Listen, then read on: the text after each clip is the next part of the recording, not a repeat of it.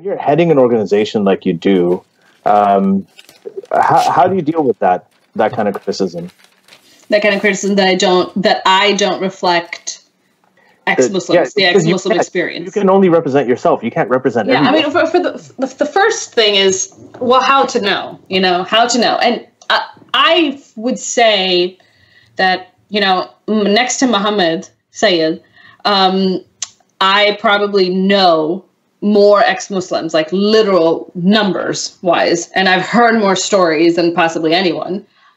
Just because of the size of XMA and all the people that we've screened and all the people that we've worked with throughout the years.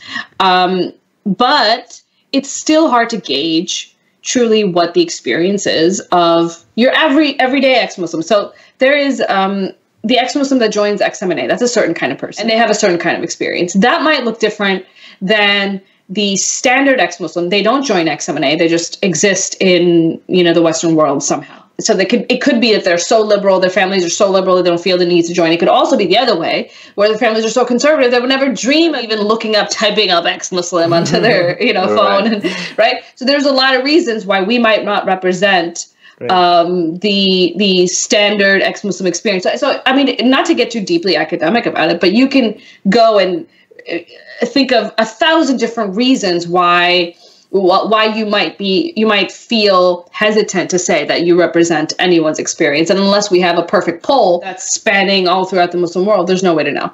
But I can safely say, I think, from what I do know, that I have had a relatively easy time of it compared to other ex-Muslims that I've worked with. And Secular Jihadists is an increasingly influential podcast with much of its growing audience in Muslim-majority countries, advocating for atheists, secularists, and Enlightenment thinkers.